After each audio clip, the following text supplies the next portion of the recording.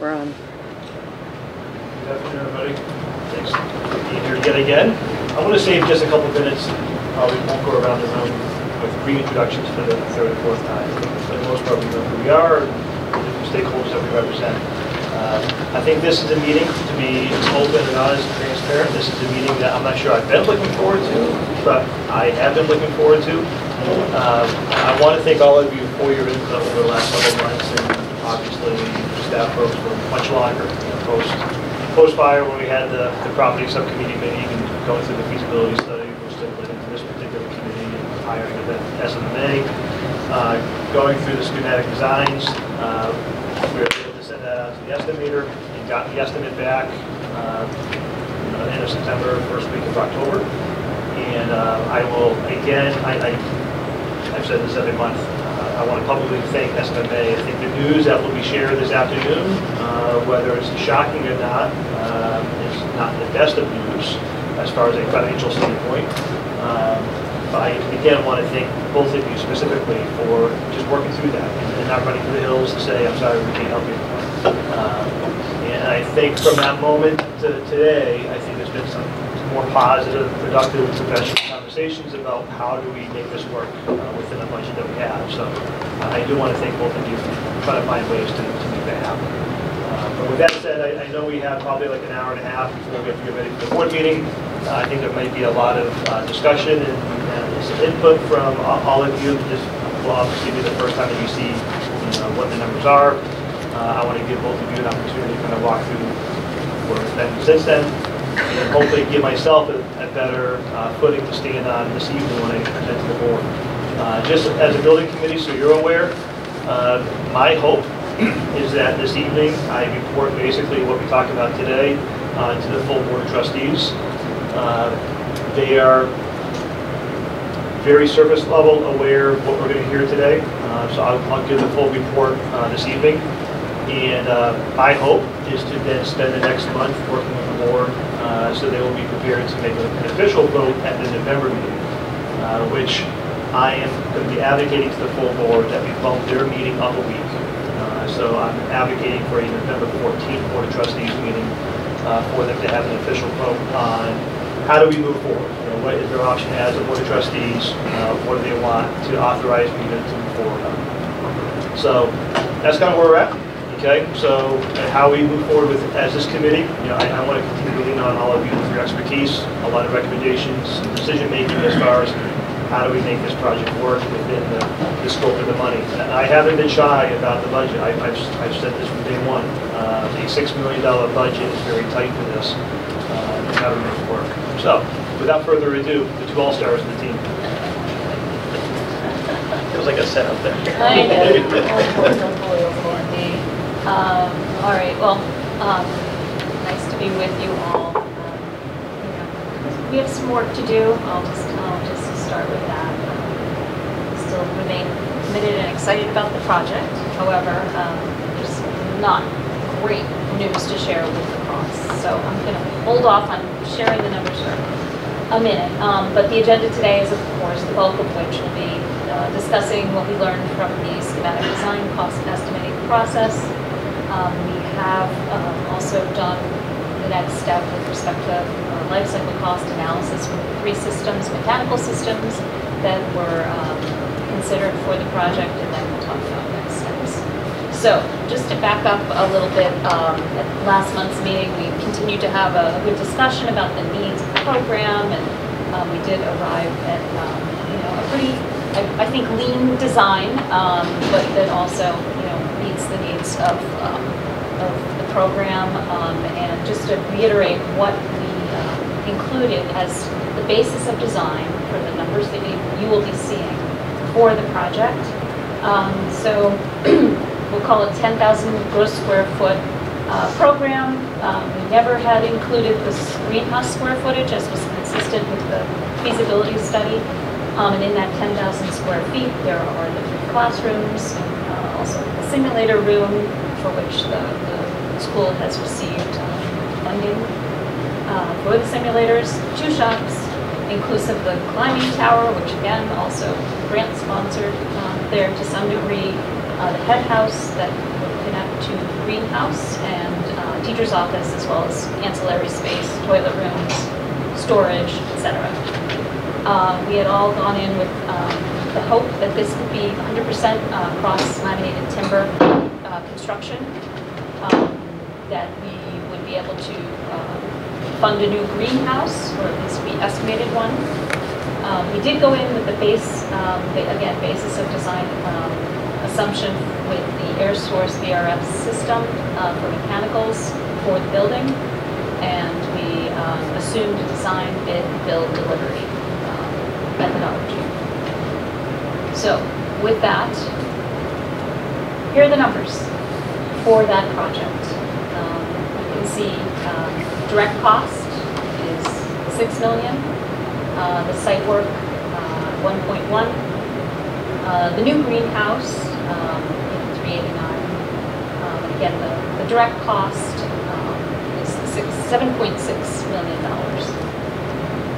On top of that, and I think the crowd here is mostly familiar with, the additional considerations.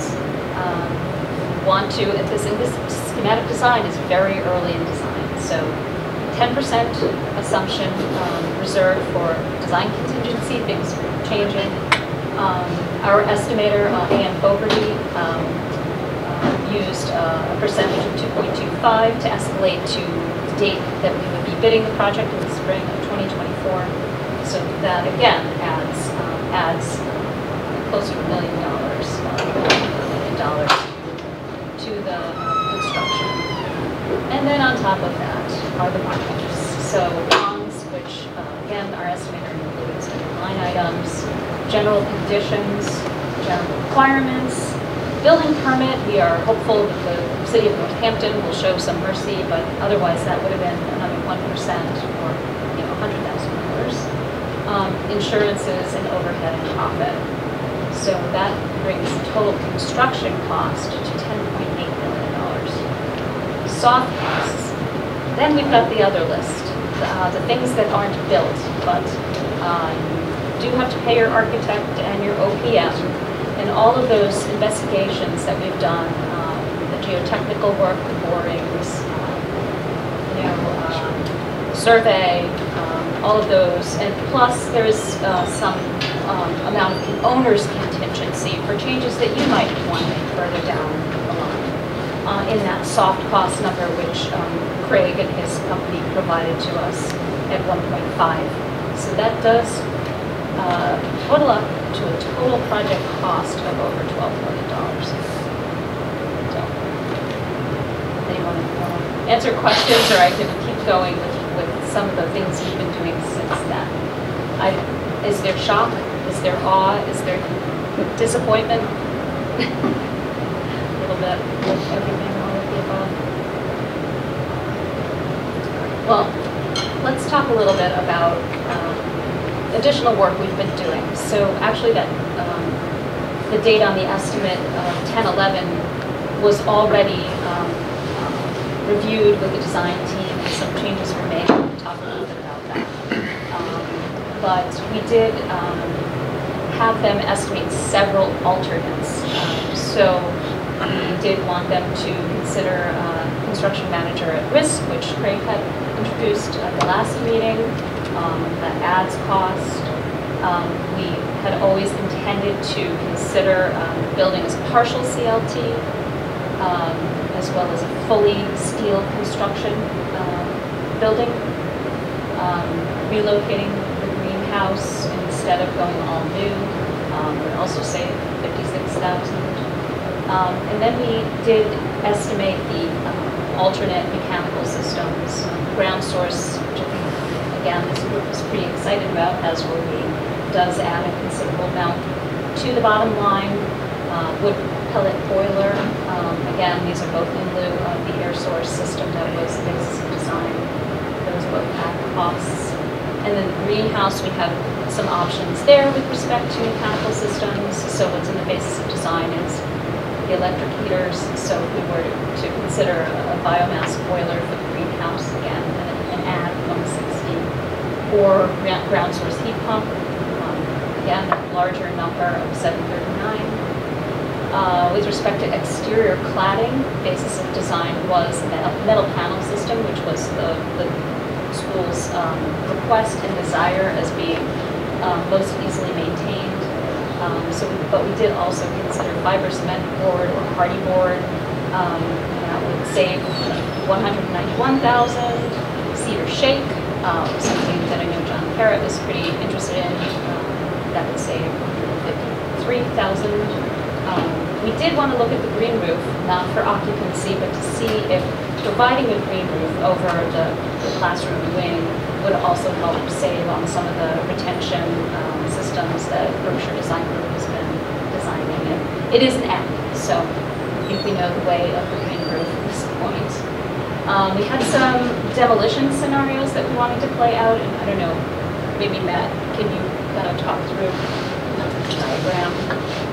Yeah, so our base assumption was that we were going to be taking down the entirety of the existing building E as part of the project. The existing barn would stay, but the building would come down, and that would be sort of our starting point, just to understand what that cost would be. We then looked at a couple different scenarios in terms of partial demolition of that building, so leaving some of it as remaining and taking down some of it. But I'm sorry, when I say that we're going to take down all of it, I think we would start off at a point where the existing foundations are always going to be going away, even if we leave the rest of the building. That's sort of step one that goes without saying if we're going to keep some of it. Beyond that, we looked at a scenario that left just the garage building, which is in yellow there. And that was part of the larger of the savings if we were, sorry, the smaller of the savings. If we were left with just that one piece remaining, there's only a savings of $15,000 or so from it, just because it's a small piece of whatever is remaining there. If we were to think of keeping both the blue section and the yellow section, that's where we have the potential of saving the $245. There would still be that demolition again of the existing foundations, the portion of the building that didn't burn down. But there's still some considerable savings if we left essentially the yellow and the blue sections. So you get the garage, you get the existing classroom, the head house, and the greenhouses. Red has been burned. Burned Yes. portion. And then moving along, we had some interior considerations for alternates. Really taking out linoleum floor covering and instead just doing painted concrete. That's significant savings of $119. 9B was actually a request by the person at DCR that we spoke with, again, trying to promote use of wood products. I think he was interested in knowing that number, so perhaps some donations might be able to offset the number, but the number is significant. So instead of using linoleum and going to wood flooring, that's an add of $76,800. Maybe just to be clear on that one, that was just for the classroom areas. We're not suggesting wood floor in the shops, but in the classrooms itself, that's what the value is, the $77,000. Yeah. Wall construction option in lieu of CLT backup. I don't know what was offered. So on the exterior walls, you have your cladding material, you have your insulation, then you have essentially the structure of the exterior wall. So typical construction is maybe metal studs, exterior metal studs with some drywall finish on the interior. Actually, our base scenario here was actually using CLT panels, so wood laminated panels as that backup exterior wall. So when you're inside the space, you'd actually be seeing the wood on the panels. We showed a precedent image a couple meetings back. It had a similar type of finish. It's industrial. We think it was completely fitting for the shop spaces themselves. This savings actually would reflect going to the metal studs and the drywall as the interior finish, and we would put up, say, plywood up until about 8 feet in the shops just to provide a sort of ring of durability down at this sort of impact area with the shops. So that's a significant savings as well, $114,000. And then we did want to look at use of wood curtain wall, again, in a wood structure. That's an add. We had looked at all aluminum windows or going to aluminum clad in lieu of all aluminum, and that's a small savings, but certainly worth considering, and we had the alternating tread devices to access the storage, mezzanine storage lots, and we did want to get a number for a more regular stair, and that would be an add of 63,000. So, you know, playing out some of these numbers, the things that are kind of color-coded are, you can't take both where there's deducts, right? It's just one or the other. And so we did do that. You know, we took, you know, we wanted to consider the partial CLT building still to see the impacts of accepting several of those deduct alternates. You know, that at the end of the end, assuming that, you know, we keep the existing greenhouse, not provide a new one, you know, that does yield quite a bit of savings from the 12 to a 10, but again, still greatly more than the school has currently in hand for funds. And if you look to go to the all-steel construction option, again, more savings, but still not getting us there. So that was some of the you know, exercises that we went through to kind of see where and how this would all play out. Can you just highlight again the 10-11 estimate? A couple of the things that we did add in there from the last meeting, so the lowering of the finished floor and the wall height, I think it was. Yeah, so as I mentioned, the first estimate I think came out on 10.4. And so we always reconcile with our cost estimator and sit down and do a close review. And seeing where the numbers were, we said, okay, let's take a closer look at the ceiling height in the classrooms. I don't remember where we started at, but you know, still certainly ample. But we did bring down the ceiling height, and then by extension, the exterior wall in that section of the building. And then the other thing we were able to do with Berkshire Design Group was, remember, they were still sort of catching up to us a month ago, and so now that they're definitely more embedded in the project, felt more comfortable bringing the finished floor elevation down a foot, which is, again, something that we've been talking about with respect to amount of fill that we need to bring in. So we were able to do that in that week between the first estimate and the second estimate. So again, we have not been complacently accepting that number. We've been fighting it back as hard as we could, but we can only do so much without participation of you all. So, yep. Question, difference between GCs, which is general conditions, miscellaneous stuff, the contractor's cost to, say, run the project and support the project. So what are general requirements? Through this last time, and we had a kind of good definition, I think. Things like fencing around the project. Well, I would consider that part of the general conditions. When I did my general conditions, that I didn't have two line items. I had one line item called general conditions. Yeah. So I'm just a little confused here. Yeah. It's always a point of confusion. Different GCs put different things in those piles. In different piles. Understood, Tom. And I think the estimator has sort of a standard set of assumptions that they'll use for 149 construction. And so while we could question it, I think that it's always sort of a given in terms of what the total percentage increase is going to be on the overall project. I think the difference between the GCs and the GRs here is that you can see the GRs are at 2.25% overall. The GCs are, in terms of the manpower that's brought to the project from a supervision standpoint, it's really tied to the duration of the project. And so I will say they've been a little bit conservative in terms of assuming that we have a 12-month construction timeline in front of us. There's some argument to say, well, can you get it done faster? And if you can get it done faster, then at $120,000 a month, you can find some savings there. But it's tough for us as the designers and the estimators to be able to say, yes, we can do that faster, because we're the ones designing, not the ones building. I asked the same question, and I just did a quick Google search.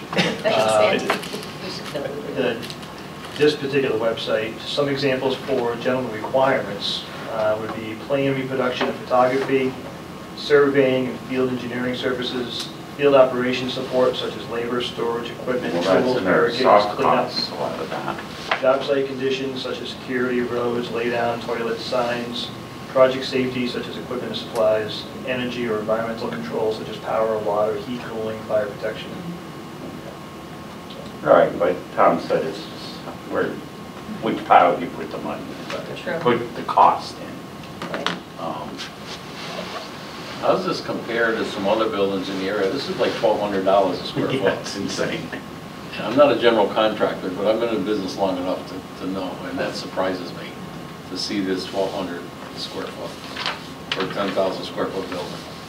Is there any other buildings similar to this that have been out for bid that are under construction that are running the same way? That's just mind-boggling at 1,200. I don't know how you feel. No, I totally agree. It's insane. I mean, no, the cost had escalated that much. This isn't really a fancy building. It's not fancy. Half of it is shop. Half is Finishes are classroom. not, right, there's no bells and whistles in the No, finishes. there's no out there. bells It's and whistles. exposed structure and there's hung ceiling. That's what we have for I'm safety. just blown away by that number. Well, am I right that if we go with the average cost here, the middle cost at 5 million divided by 10,000 square feet, that gets us into 500 per square foot of construction. That doesn't count. building. For the building. It doesn't count the site work. Right. So 500 for construction of the building seems reasonable to me. It's more than I want it to be. But you're losing the greenhouse. You're not gaining the greenhouse.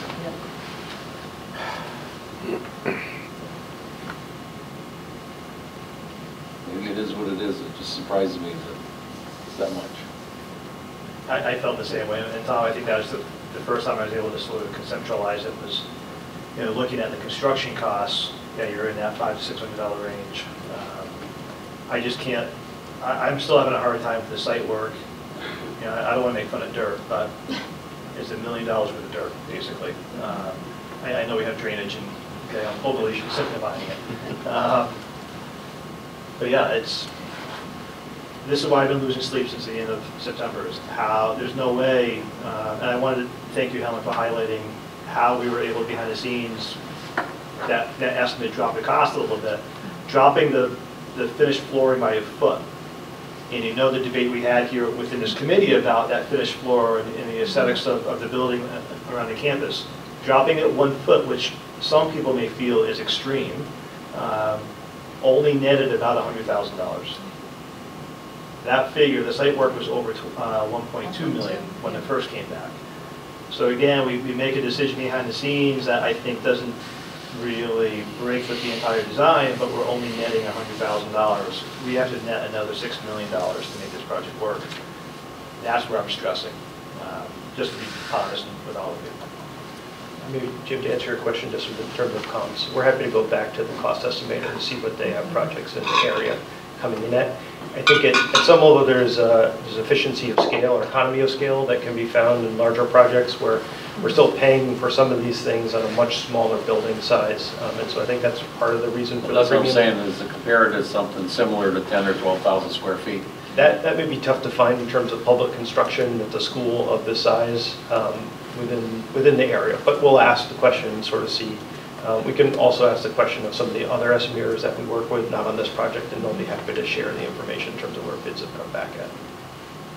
I'm going to go really out on a limb and put Mr. Smith on the spot, seeing what he's done on campus with his crew. Could we take this project on in-house? If you want to, yeah. I wouldn't mind seeing it before I retire.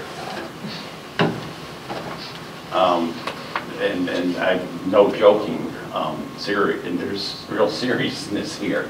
How are we going to get this to affordability? So let's go to the next slide. So again, we've continued to talk as a team over the last week or so, and the next line of thinking is around consideration of a prefab metal building construction. So again, this has not been cost estimated, hence the asterisk, and this is all pretty much late breaking as of last week. I know Matt can talk a little bit about a conversation that was had with someone who represents a fabricator of prefab metal buildings, but we're starting to look at this again from, a construction methodology standpoint. So we're hearing a prefab metal solution could be from $200 to $300 a square foot. So we started plugging that number against an assumption that if we are not getting a new greenhouse, we're going to retain the existing greenhouse and head house. So, decreasing the square footage of the project. So those middle two columns look at decreasing the building size by eliminating the head house. And then the last column takes out the head house and a classroom. Now, again, not great for how the program would need to function. But we are just trying to look for ways forward to get this project to be more affordable. One thing that schoolhouse construction has done, is say, well, if it's a metal building approach, the soft costs would decrease a bit. Again, all of this needs to be played out more. It also assumes a reduction in the owner's contingency, I think from 10 to 7%. But we do want to continue to explore this option. We have not tackled the floor plan again to see what the impacts would be to shrinking the building. And of course, whatever we would do, we'd be thinking about, in the future, how could you marry a future greenhouse to a new building. So it does bring the cost down significantly. So again, the far left column goes back to where we started with the basis of design with some edits, some modifications of the 12, and then considers, again, not fully estimated data that we're receiving, but what the numbers might look like with this approach.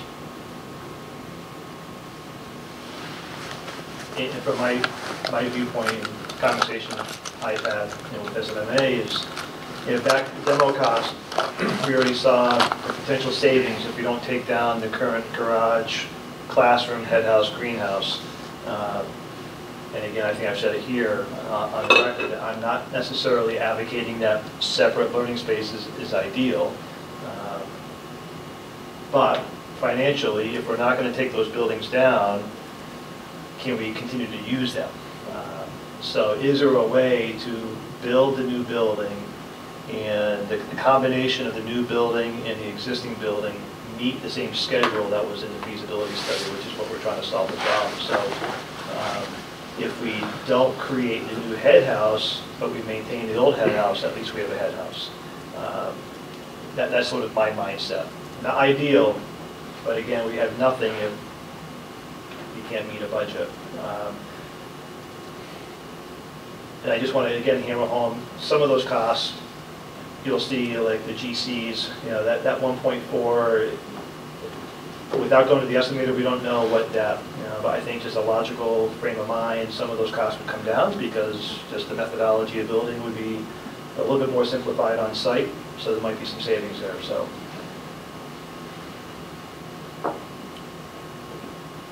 Now, is that putting the metal building on the site that we're looking at already? Yes. Yes. Would it be helpful to give a little bit of description of what the prefab metal building is, sort of what it would look like if people aren't familiar with that necessarily? So prefab metal structure is sort of what it implies, that there's two components of the building that end up being fabricated off-site and brought in, sort of a kit of parts type approach. So it's primarily the structural frame as well as the exterior skins, the exterior walls, and as well as the roof. And the reason that they're able to get cost efficiencies there is that it really is like working with a kit of parts. It's not like Lego kit of parts, but there's efficiencies in terms of how they design the structure that are different than if it's a custom design frame for a new structure. So they've been able to get those efficiencies into their system. On The exterior skin, it greatly simplifies what that exterior skin is. There's really two ways of building it. One is just a single corrugated metal panel exterior, and then there's insulation, so essentially bagged insulation that is exposed on the interior of that metal skin. That's sort of the simplest. It's actually probably not what we would prefer. The second option is an insulated metal panel. So there's companies like Centria out there that make these single skin metal panels that have steel on the outside or aluminum, as well as the inside, and they spray foam inside those panels. And it's sort of an integral finish on the exterior and the interior, durable, as well as provides the energy code required R values, insulated values to the exterior wall.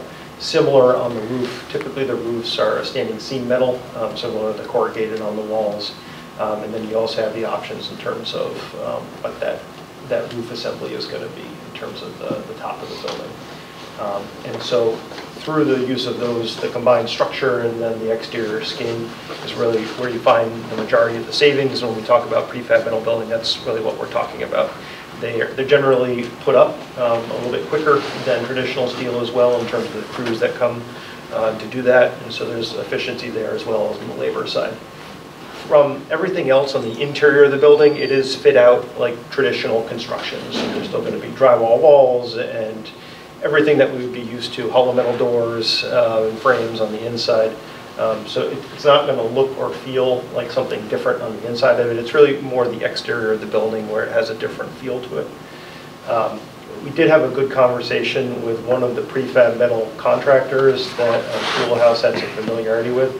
They had only done work in New Hampshire and Connecticut, which after we were sort of talking with them, that became apparent. And the cost of construction outside the state of Massachusetts, outside of our mass public construction requirements, is a lot less than it is here. So they were telling us some numbers that were just, they were great to believe. We could have just gone with that, and then that solves the entire budget problem. But it's not the reality of that we're looking for. So instead, we're going down this path, I think as Hel has been describing, that we still need to look for different approaches to sort of sum up to really tackle the overall budget challenge that we have. But we do think that prefab metal buildings is going to be a large part of the solution in terms of getting us, just because of the efficiencies and because we can still provide the skin, the exterior envelope of the building that's required and necessary. Do you have a sense of how much redesign you'll have to do to the floor plans to accommodate that skin?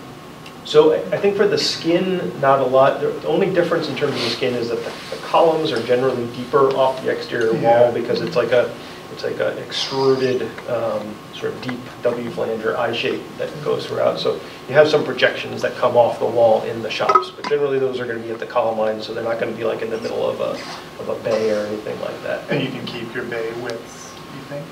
Or get bigger, actually, because steel frames, we were always planning for wood in terms of the framing, so we had like a 12-foot spacing in terms of our structural bay. Steel is going to get much wider. It could probably double that. We would just go to the 24, and probably it's a single frame that's going to be able to span from one side of the building to the other. I think that's some of why the efficiencies show up as well, is that we don't have a lot of columns and footings that are dropping on the interior of the building. It's why you see a lot of times prefab metal buildings are used for long span spaces like gymnasiums, hockey rinks, that type of space. Even like agricultural barn spaces, they're used a lot for. Where I thought you were going with the questions in terms of the amount of redesign associated with potentially taking out these program spaces. If we're thinking about not including a head house in one classroom, as the plan is laid out right now, there's sort of the two corners of the building, diagonally opposite corners, in terms of where we would sort of be taking bites out of the apple. And I think I made the analogy earlier today, it's sort of like a little Tetris block that you end up with, which we would want to try to sort of push the ends back together. So there may be a little bit of shifting that we have to do, but we don't think it's an overall redesign. It's really taking the components that we know work internally and sort of shifting them together. So if you can sort of do that in your mind in terms of taking out those two corners maybe, and then sort of compressing the pieces together, that's where we would be going, I think, if we end up with a redesign effort as well. So, there you go. hopefully realign. Right. Something along those lines. So there would be some questions that we'd have to come back and probably talk through with James and Mark to make sure that we're making the right assumptions, but the goal would still be to be as aligned to that, the initial sort of vision and configuration of different spaces as we can.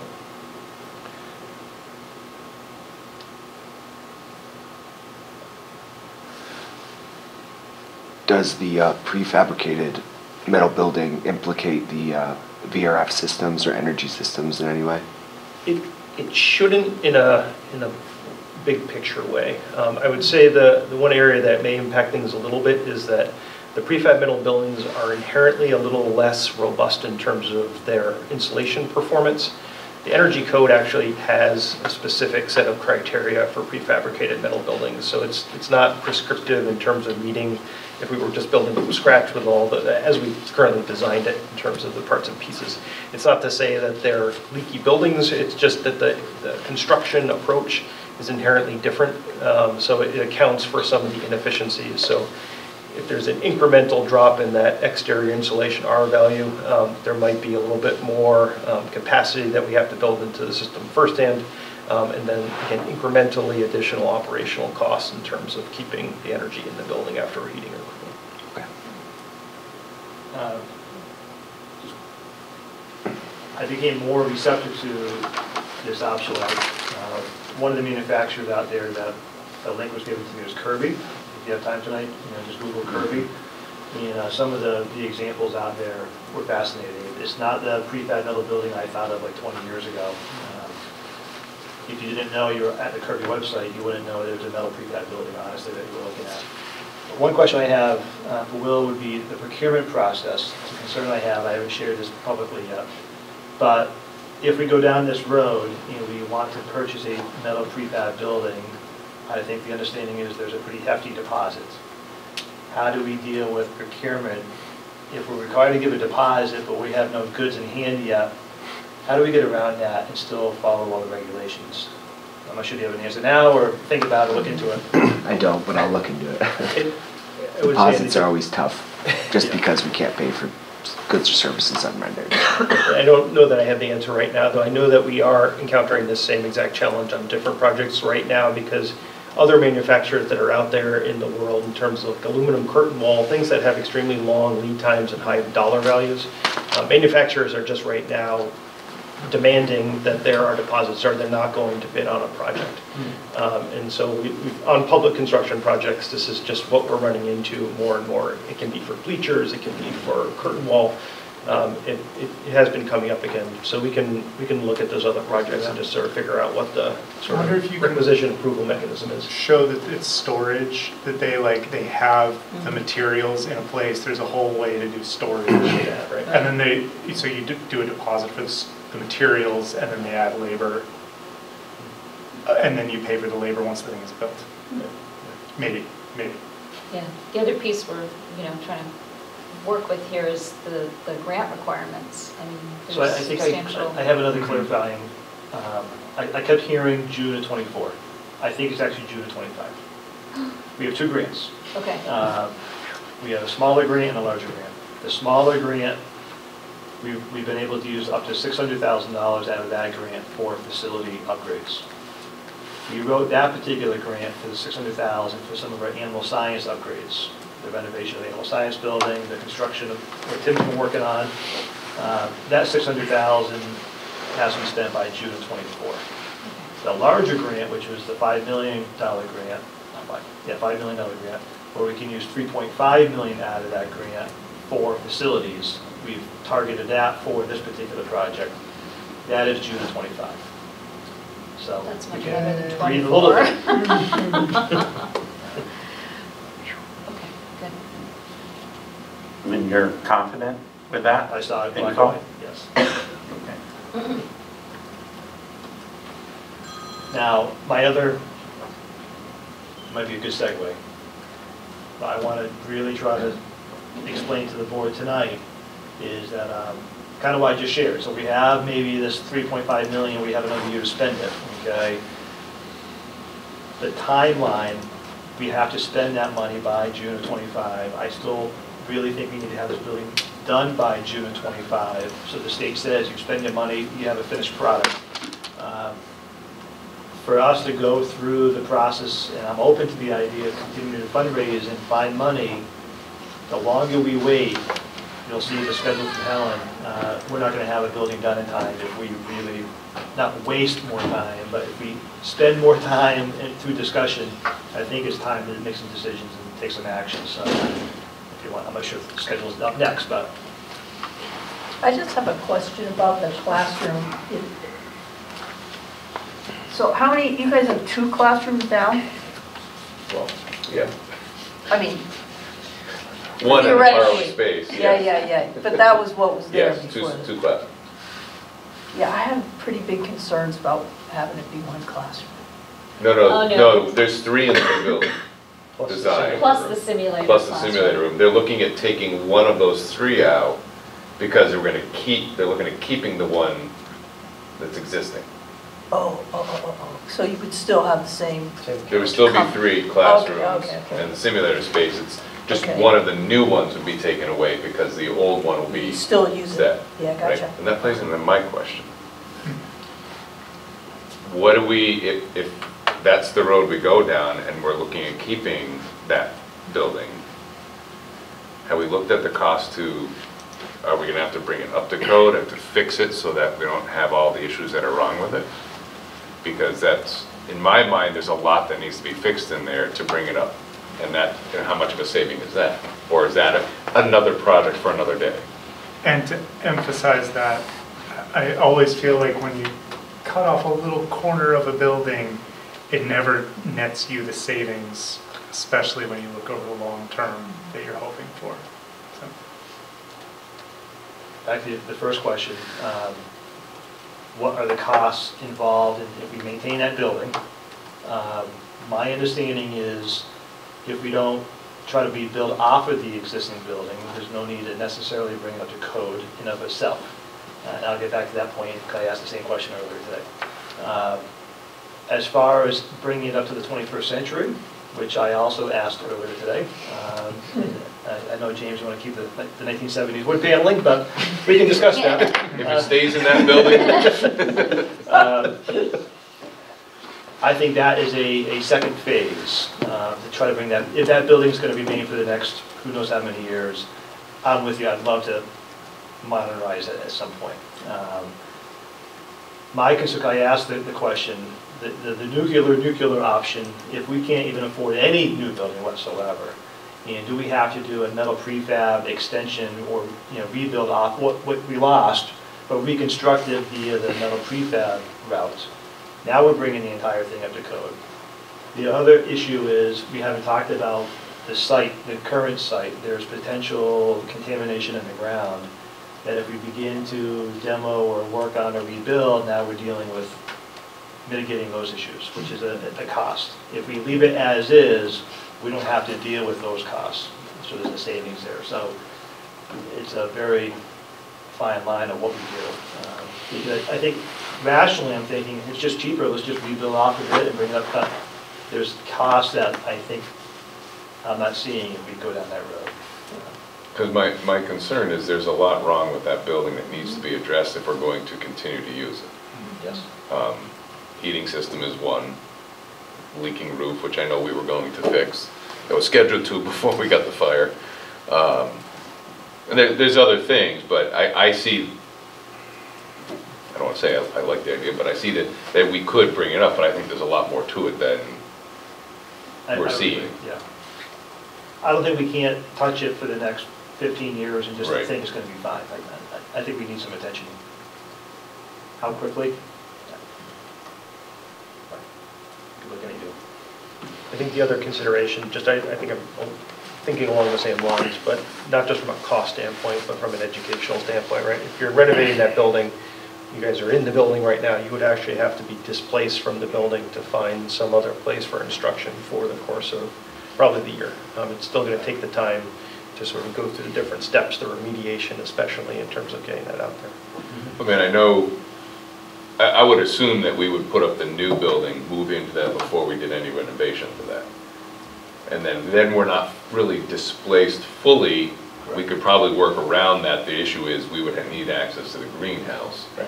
But if the greenhouse doesn't have heat and electric and because it's being renovated, then we are down to one greenhouse and half of our curriculum of the greenhouse. So might be a workaround there where, okay, we're not gonna be displaced because we don't need the third classroom immediately. Yep. And we would maybe use our new building as the head house versus the existing head house, and we might be able to make things work if that was the way we had to go, but we'd still kind of need that greenhouse, really. The nuclear option, if we weren't building a new building whatsoever, and we're gonna try to renovate and add on, now you're displaced. Correct. There's no building whatsoever. Right, So ideally, I would love to have a new building of some level. right. Move you into that new building and then deal with what we need to deal with. If we have the funds available, or at least come up with a game plan, this is what needs to be done. Ideal world, you could ideally do those renovations over a summer, even if it was sort of the more minor in Right. nature renovations, and then Yeah. hopefully not even affect the school year schedule. In the longer term, if you end up having two spaces, a new building, is that going to affect staffing levels? Like, are you going to need a teacher's aide, for example, permanent, to be able to oversee So, having yeah, students so in long two term, separate spaces? right, so long term, we've been talking about horticulture similar to animal science, where we really want to focus on the concentrations and offer more of the concentrations. So once we cross that threshold, we've been talking about a third instructor anyhow, which is why when we were designing this building, we wanted to have that third classroom on top of the simulator space.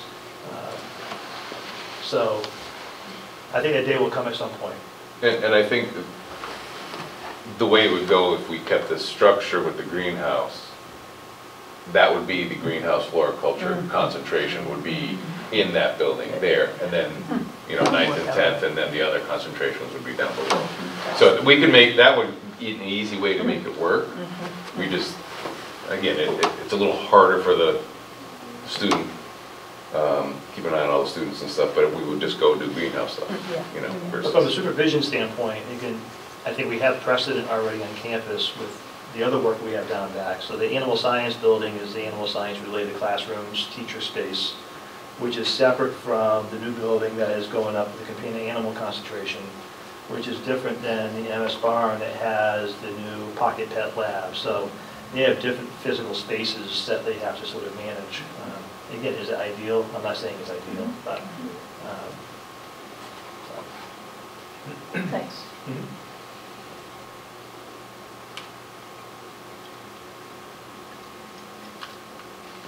Could a metal prefab building actually be constructed faster? Yes. Yes. It will go up faster. That one manufacturer that we had the phone call with last Friday, some quick notes. He claims from shop approval design to delivery is about 16 weeks. Now, how long does it take on site to put it up? But, And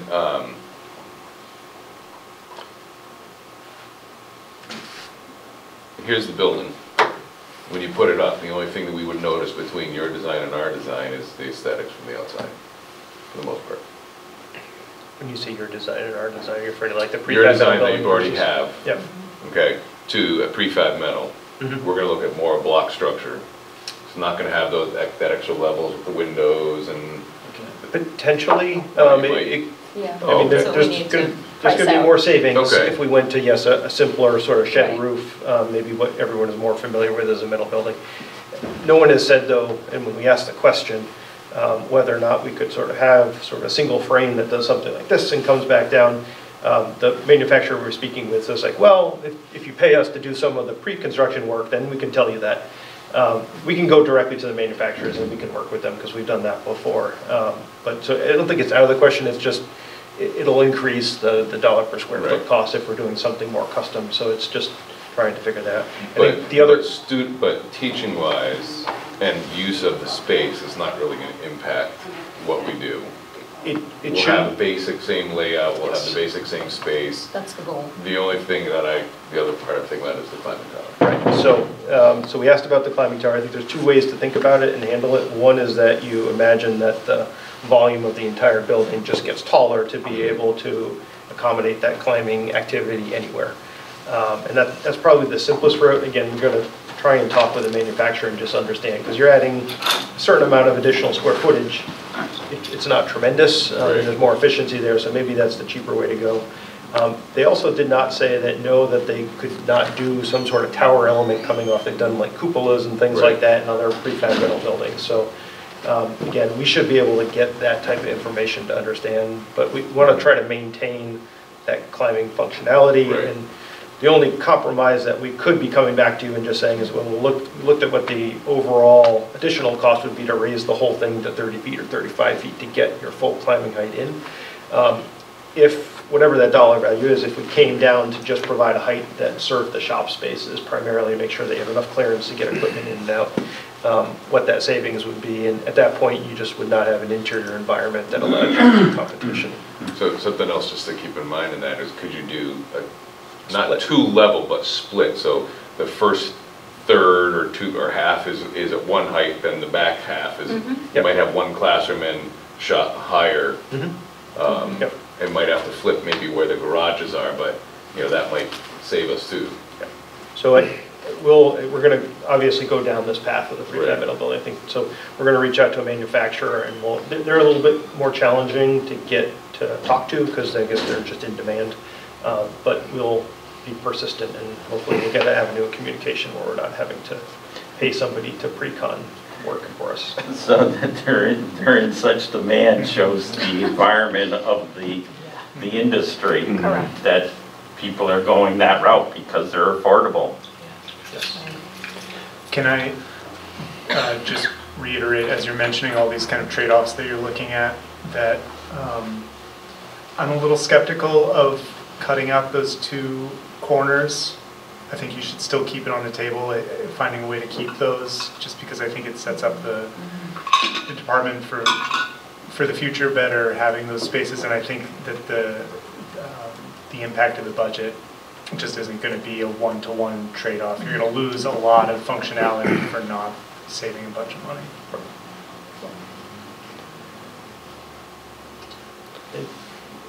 I think at the end of the day, I mean, the numbers that Helen put up there, you could see we're still not down to 6.3, which No. is where we need to be. Yeah. So there's additional thinking that we're going to need to do, additional approaches that we're going to need to find to bridge that final gap, if all those numbers actually are validated by our cost estimator. So that's a big step that we also have to make. He's just been on vacation for 2 weeks, right? He finished the estimate and then he was away, so we're waiting for him to get back anxiously, and then we're going to press him to get some. So you use Fogarty regularly, I'm guessing, and maybe 1-2 other Correct. companies? Yeah, it's So AM4. what's his track record been on when it comes in to bid or however negotiated? How has his estimate matched up with the reality? I think they're generally on par with where, we can get you the exact figures for where it is, but it's really just, AM Fogarty is one of the ones that we trust, and then PM&C, and it's really those two estimators in the state that we work with on every single project, and it's usually a combination of the OPM hiring the other one when we do comparative estimates. So we have a lot of faith in them in particular. I will say, and I mentioned this morning to Andy as well, that on the design bid build projects, the straight 149 projects, we have been seeing recently that most of them have been coming in at or even under budget as versus the 149 ACM at risk, which always seem to grow a little bit because that's just their nature. It's tough to bank on that. We're not going to put it in the estimate that we can get bid savings, but I think the competition is out there in the market right now. People are trying to get the work, and so that's, I think, what has been driving a lot of the bid pricing when they're hard bid down. So we're hopeful on that front. That we're catching the market at a good time relatively to versus the opposite where things would be coming in a little bit. Could you bring up the slide that had the 3 prefab? Sure. Easier said than done. Maybe I can. Oh, So there he we gets go. Now tired it's during the course of moving. these meetings and just. Oh, too sorry. far. See, heavy-handed there. Oh, handy too. That's bad, that's bad. Yeah. So not scientifically done with respect to the markups, I will say. You know, the markup structure is 20%. AM Fogarty uses 20%, so. So on the other one, it's not up there, you had, oh no, there it is. No, that's the general cost bid. I guess that's different. For the site work, you have the same costs all the way across the board. Yep. But if we're removing a classroom and the head house, making the building smaller, is the site work going to get less expensive because we're going to be reducing what we have to do? Yes. But only Some by a have those little. numbers. Yeah, But by a not little that bit, much. you still. Well, I didn't know yeah. how much, but, Yeah, I yeah. mean, if you're taking a, you know, You still 20 by gotta do 20. all the infrastructure Yes, and that, right. and it's, unless you really take a big chunk away. well, I was looking at, you know, you have the cost because you're bringing in all the fill and building up, and if you're going to be taking away, you know, a quarter of the building, Mhm. Yeah. isn't that going to reduce it by 100,000, 150,000? I don't know, compared to 1.4 or whatever that was. Right. It'll reduce it, but I think to Tom's point, it won't be proportional to, you know. Okay. The only trade-off, square footage. again, totally transparent, the site work was assuming that we were demoing the existing building, which would give more, the roadway, parking lot, so on and so forth. So if we don't take down what we have existing, it may impact some of the site design. Whether that's a benefit or not, I don't know yet, but. Yeah, no, it's a good point. And Berkshire Design Group hasn't had the opportunity yet to, we're meeting with them tomorrow, to kind of absorb, you know, the general direction we're headed, so. Just while we're on this slide, and we haven't taken it here, but I think back to James's question about whether or not the prefab metal building can be erected more quickly. I would feel comfortable at least taking, say, a month off of general conditions multiplier, assuming that there is a metal building showing up on site. Could be more than that, but I think that would be a conservative assumption that we could make. No, that's realistic. Yep. I was just curious more for like our benefit for calendar time, you know, if this is like a quicker, like it's taken us to this point, we have a little bit of a snag, which we have to kind of find our way through. Is there some benefit to that in keeping us on schedule or you know, being ahead of schedule? Would help there too, yeah. Yeah. Or if you were gonna build it and attach it to that building, would that help with timing? So like you could do rehab of what's left over the summer, you know, and still be on schedule that benefits all the kids using it. Yeah. Just, because I didn't know if like building it next to what we have left, if that's better with all the site stuff, because we don't have to change a major part of campus. I have no idea. You guys know that better, even if we have the Exxon Valdez buried beneath, you know. Yeah. Yeah, there's the remediation consideration. Yeah. And then also, you know, the moving towards a master plan for campus, right? Like moving off of that site. I think we all recognize, this committee had recognized the benefit to that. So, you know, I think moving in that direction will free you up also in the future.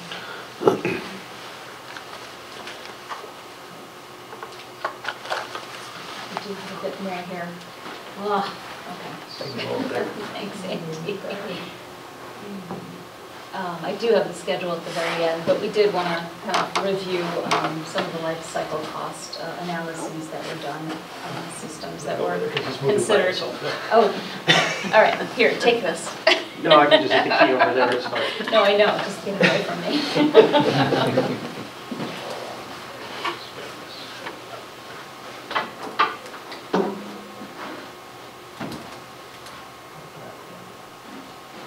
So just really quickly on the concept here. So life cycle cost analysis is, it's an overall assumption, it's actually a code requirement that we have to study this for the mechanical systems on any project that we're doing over a certain dollar threshold.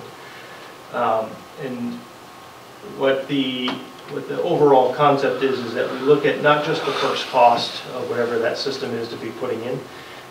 It looks at the operating costs as well in terms of how much you're going to be paying for whatever your chosen fuel or power source is. It also incorporates what the replacement and maintenance cost is over the course of 50 years.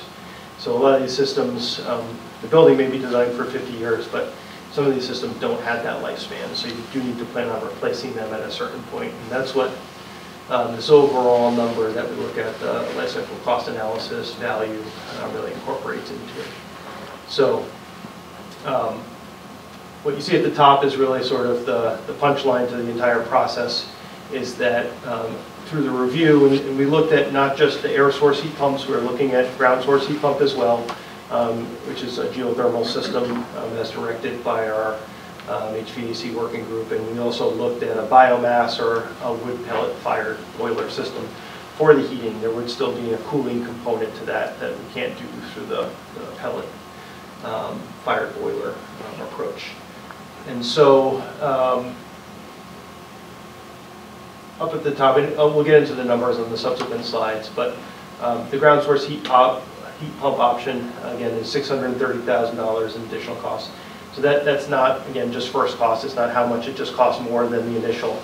This is looking over that 50-year operation replacement cycle as well. For the wood pellet fired boiler option, it was less increase in terms of overall life cycle cost than the geothermal, but it did not include a larger solar PV. So this is tied to the future electrification requirements that's in the energy code right now that you have to provide for some additional infrastructure that's there. So we didn't incorporate the PV sizing in there. Let me just keep moving on through this. Just so that you understand what we're shooting for, or sort of what the end result is. When we look at the EUI, this is the energy use intensity. It's like your miles per gallon for the building, how efficient it is to operate your building. With the air or the ground source heat pump, we're meeting this range of 25 to 30, which is really prescribed in terms of what a sort of net zero energy level, and also now mainly energy code compliant building needs to perform at in terms of being able to meet it. And then just the comparison of that in terms of the wood pellet fired boiler, it's a tongue twister. It uses more, it has a higher EUI inherently, just in terms of the amount of energy that you have to expend. It's a different type of fuel, and so that's where advocacy comes in from it, because it can be a renewable resource in terms of the wood coming into it. But in terms of its efficiency, it is less efficient, even using the highest efficiency boilers that we could find available on the market right now. Also, just to point out, in terms of thinking about utility incentives, in terms of how that impacts things, ground source heat pump does have a lot of great incentives right now that are available from utilities. Roughly $100,000 for the project of this size, but in terms of the delta on life cycle cost, there's probably about a $600,000 delta. So that even though there's good incentives, there's going to be overall investment, both first cost and sort of long term, that will eclipse that. And just the fact that the wood-fired pellet boiler option does not, it's not eligible for incentives right now from our utilities. This is the raw sort of math associated with it. So that's the three columns. You see the insulation, that's the first cost that you see, that first column. The replacement cost after a certain usable life that's through it, as well as the operational maintenance there. And so the second two columns, maybe with the exception of the replacement cost for the wood-fired boiler, relatively similar. A lot of it is in the first cost, especially for the ground source heat pump, which just has first cost premiums due to the drilling associated with it. Payback associated with annual savings. There you can see in terms of, this is a relative in terms of the years for the ground source heat pump where we are, as well as the biomass boiler, much longer in terms of payback overall. And then just a bit more additional detail on the utility incentives that are available. So the ASHP is air source heat pump, VRF is variable refrigerant flow. So that's again our baseline assumption. And the reason that we put it in there to start off with, that's our baseline assumption, is just we know from different project experience that it is always going to be the lowest cost, first cost, and life cycle cost analysis approach. And that's why we started there. We honestly do not have any sort of preference to it. We think that there's a lot of value to the other systems, but there are premiums associated with it. And we're just at a point right now where it's difficult to consider any premiums in terms of where our overall project budget picture is. We're sort of looking for savings opportunities. So if there's any big picture questions on the life cycle cost analysis, again, A, code required, so we have to go through that process. We just know it's a little bit of a challenging discussion right now to have when we have sort of a bigger budget cloud hanging over us. So the next steps, we're going to keep working, looking at various options, shrinking the building, changing heights, and continuing to kind of keep them all comparative, and working with our cost estimator, who will be back next week, working with Andy and James and Mark, make sure we don't drop something essential. And then, as Andy mentioned at the outset, the goal would be to make sure, we get some direction from the Board of Trustees, and it's a month. Maybe just one additional VE option, because again, we're not down to where we need to be. Something that we've talked through so far, and we haven't gone back to actually quantify it, but we may need to, is the notion of not probably the shell of the building or the structure, especially if it's prefab, but thinking about some portion of the interior fit up of the building as being done by some of the trades here at the school. Not to put more work on Tim, and that's not the vision for it, but we still need to buy the materials, but in terms of the labor that's there, there could be some savings that are there. And it doesn't come without impact to the project schedule, most likely. And it certainly, right. And it'll bring in up other challenges, but again, at this point, we're trying to look under every stone that we can to find opportunities for savings, and don't know yet whether it has to be part of the solution. We certainly would prefer it not to be part of the solution, but just so it's out there for consideration, so no one here is surprised if we come back in a month and say this is something that we may need to consider to get on budget.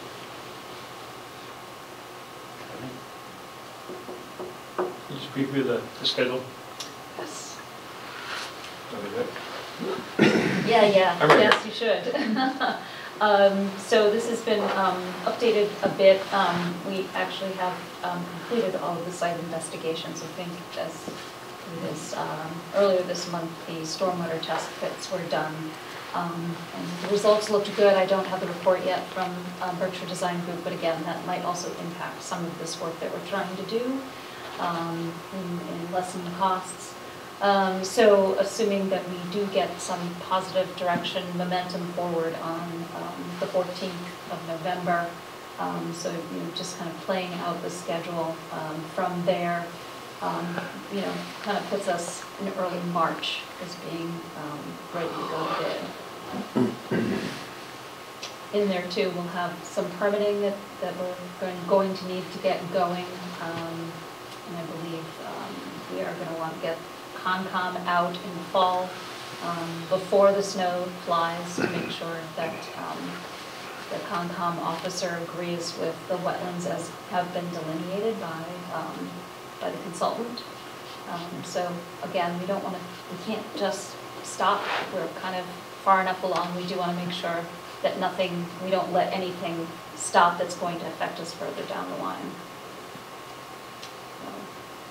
We will be, again, estimating through the process as we go, just to make sure we stay on target. Whatever that target ends up being defined as. So again, from the high level, if we had the board vote on the 14th of November, where they feel comfortable with the potential budget and meeting the timeline, even if that happens, this schedule being tight, we could hopefully finish June of 25, correct? Yes, because If we choose to say, we really want to investigate more, we want to see if we can get more money so we can get closer to that 12 million, and let's give us another 6 months. So we hit the pause button until next summer, then what happens? Everything pushes out by the same number of months. I think it would be great if there is a plan for additional fundraising, that targets be set, and we can definitely continue to develop the project and consider alternates. Public bids. Perhaps the fundraising might be to satisfy, back to your first question, your earlier question, what do we do with the existing building? If that's the path that we go, Right. That might be a way to also find maybe some more money to revitalize the existing building. I just fear, honestly, I do fear if we prolong this beyond the November 14th meeting, we're going to be up against it to get the building done. And even though I just bought us another year with a grant, it still has to get done by that June 25. Right. That's $3.5 million of a $6 million budget that we lose. So Escalation does continue to go Yeah. as well, so the longer you wait, unfortunately, the more expensive it becomes to build what you want to build. Small clarification, so does the project have to be finished by that June 25 date, or that money has to be spent by June 25? it has to be spent. But Yes. now, from the eyes of the state, is spending and completion are the same thing or two different things? It'd be great if they were two different things. It would be nice. That would give us a few more months Correct. after that. And how does that, That does it automatically. we had a videographer out here, or whatever, what's the term? Is that He was a correct? video architect, yes. Okay. A couple weeks ago, Yes. have you seen a product? Not yet, I not yet. not yet. Not He's, yet, okay. he's got editing to do, but We're pushing on it. had a great day out here, got some great footage of Okay, have you students, seen something in a instructors. rough form, Ellen? I have not, I've seen one Clip. awesome interview, which if I can pull it up, I'll show it to you with, I can't remember the student's name, talking about how great you were. We'll continue to push Lucas on getting a rough cut soon. But yes, we absolutely had always assumed that that would help with Okay. making the case for funds. All right. I just want to weigh in really quick Yeah. on been thinking about your prefab deposit question. Number one, I know that the Parks and Rec Department recently did a prefabricated building, so I want to look into what their RFQ looked like. And I think there might be specific provisions under procurement law regarding prefab versus regular construction. So that's my one piece of homework for me. On the deposit piece, I think it really comes down to like a municipality just cannot pay for goods or services unrendered, like I said. I think a lot of it comes down to communicating with the vendor, how that's non-negotiable for us. But communicating that we're a municipality, this is a public school, we're good for the money. We're not gonna go bankrupt. It's not like, a lot of those like deposits are operate in the private sector, as I understand. So a lot of it is like helping them understand, if you engage with a prefab vendor, say, hey, we're a municipality, we're good for the money. We know this deposit exists in regular business world, but that's one of the realities we're existing in. So can you make an exception? And talking that through with them. I hate to rain on your parade, but that won't happen.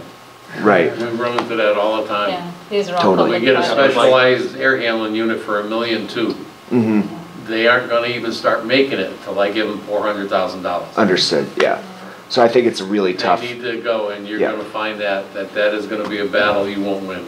And in that case, I think Tom, you kind of alluded to this, finding a way where we're actually paying for an actual service instead Well, of it's in, stored materials. Correct, In exactly. the There's a way some around it, payment. but you won't get them to forgive it. I just wanted to give you something to work with if you need to speak with these vendors between now and when I get back to your question, Andy.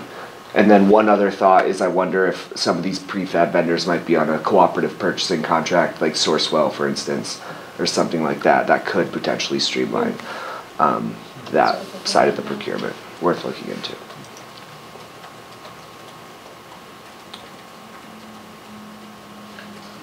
What direction were you looking for from us for your next meeting? I wanted to see if tomatoes were coming out to be thrown at me.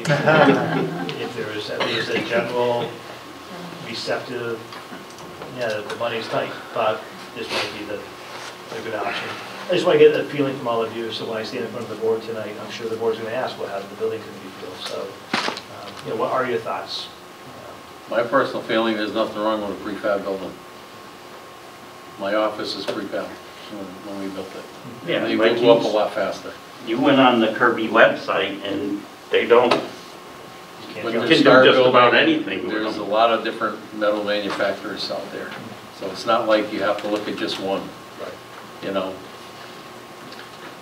Every cost estimate for every project we've gotten lately has been jaw-dropping and shocking, so I wasn't shocked at all by this. I was actually very impressed by the fact that prefab gets us in the ballpark. I mean, there's still some trimming to be done, but I was impressed at how much that brought it down into reach. So, by all means. With a big caveat that this was done based on our conversations with a fabricator that works in Connecticut, New Hampshire. New Hampshire, yeah. So we'll have to validate it, but it'll move us in the right direction for sure.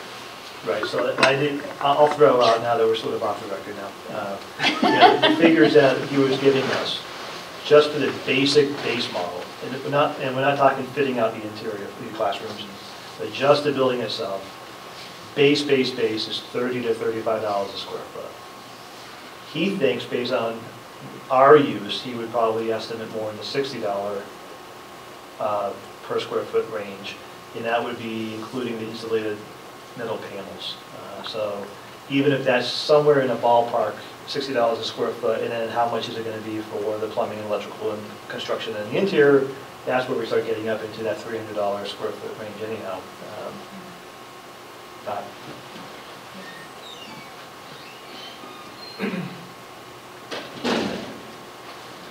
You know, and while I like the plan and the concept you guys came up with, and I like the wood and everything, at the end of the day, and I want to speak for Jim, if we have a functional building that's going to fit our needs, I don't care that much what it looks like. Yes, I do, but in the end, if it's going to get us what we need so that we can have the program moving forward for the next 50 years, and be the right size and have the right space set up and whatnot, then I'm okay with it. I don't know, I don't want to speak for him, but, you know. It would have been fabulous to have the CLT structure and the wood, and especially for this. Maybe we could have carpentry build like wooden covers to go over the metal beams, so it looks like we have the wood inside, but. Cabinet making, there you go. Yeah, you know. We still get that wood wall that you rip out, you know. Yes, any and all. This type of construction is suitable for a shop. Just go down the industrial park and 99% of those buildings are all prefab. Yeah. But there's 3 or 4 vendors locally that deal in prefab buildings. The Associated Builders out of South Hadley, Kiter has got a Star franchise. There's plenty of them right in the valley. Morris used to handle one, but he just closed up shop after 75 years. But there's 2 or 3, 4 vendors that are local that would bid on something like this. That's interesting. It might make for a more competitive bid environment. Yeah. But there's nothing wrong going down that route. Your building was going to be beautiful the way it was designed, but hey, we got to face reality. Beautiful doesn't pay the bill. Yeah. Wrapping up for now? Yes. Sure. Is there anything else?